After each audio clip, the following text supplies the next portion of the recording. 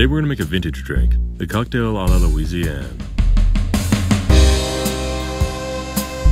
For this drink, you're going to need a Nick and Nora glass, a graduated double jigger, a bar spoon, a julep strainer, a mixing glass, and optionally, a dasher bottle. This drink uses rye, sweet vermouth, Benedictine, absinthe, Peychaud bitters, and a maraschino cherry for garnish. This drink is a cousin to the Vieux Carré. Both drinks stemmed from New Orleans shortly after Prohibition.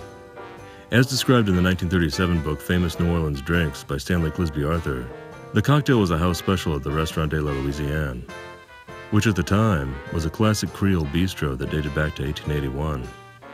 In the PDT cocktail book, Jim Meehan does a variation he calls the de la Louisiane, which increases the rye to 2 ounces, but keeps everything else the same. So if you prefer his version, feel free to make it that way. It definitely puts more of the emphasis on the rye. With its equal parts, the cocktail a la Louisiane is really straightforward to make. It's sweet and complex, and makes for a great aperitif cocktail, especially if you pair it with some Creole cuisine.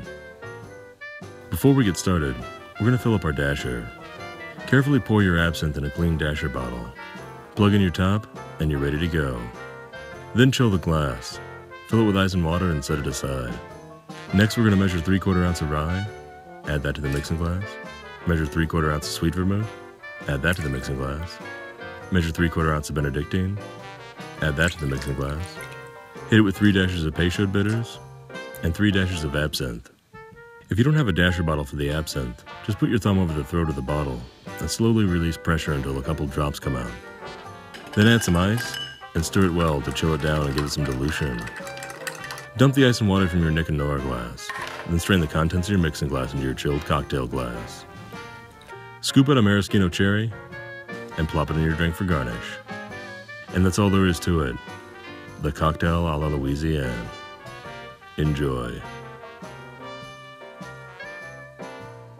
Click here for more videos. Be sure to subscribe and check us out on Facebook, Twitter, and Instagram. For links, more info, and the printed recipe, check out the description below.